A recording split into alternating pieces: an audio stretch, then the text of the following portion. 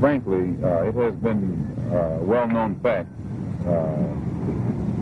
though only in the form of rumor, that there has been a great deal of apprehension at my being out of the black Muslim movement on the part of the black Muslims themselves. And I had stated in a newspaper article about an effort to take my life back in January, and at that time the Muslims denied it. In fact, they tried to make it appear to my brother that I was insane. But on a program in Chicago called Hotline, was moderated by Wesley South, John Ali, the national secretary, admitted, I think it was Wednesday or Thursday, one of these days last week, that they absolutely were going to kill me. Why are they threatening your life? Well, primarily because they're afraid that I will tell the real reason that that I'm out of the black Muslim movement, which I never told. I kept to myself. But the real reason is that Elijah Muhammad, the head of the movement, is the father of 8 children by 6 different teenage girls, 6 different teenage girls who were his private personal secretaries.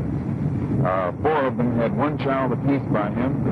2 of them had 2 children, and one of those 2 is pregnant right now in Los Angeles with his 3rd child. And the one who first made me aware of this was Wallace Muhammad, Mr. Muhammad's son. And it was their fear that if I remained in the black Muslim movement, and this came into the knowledge of his followers, that they would leave him and follow me. So a plan immediately was set in motion to take me down, put me out, and the statement that I allegedly made, or not that I allegedly made, I did make it, the statement that I made about Kennedy was used as a pretext to take me down. But in reality, it was because I had come to New York and told Joseph, the captain in New York, and the secretary and the minister in Boston about these children that Mr. Muhammad had.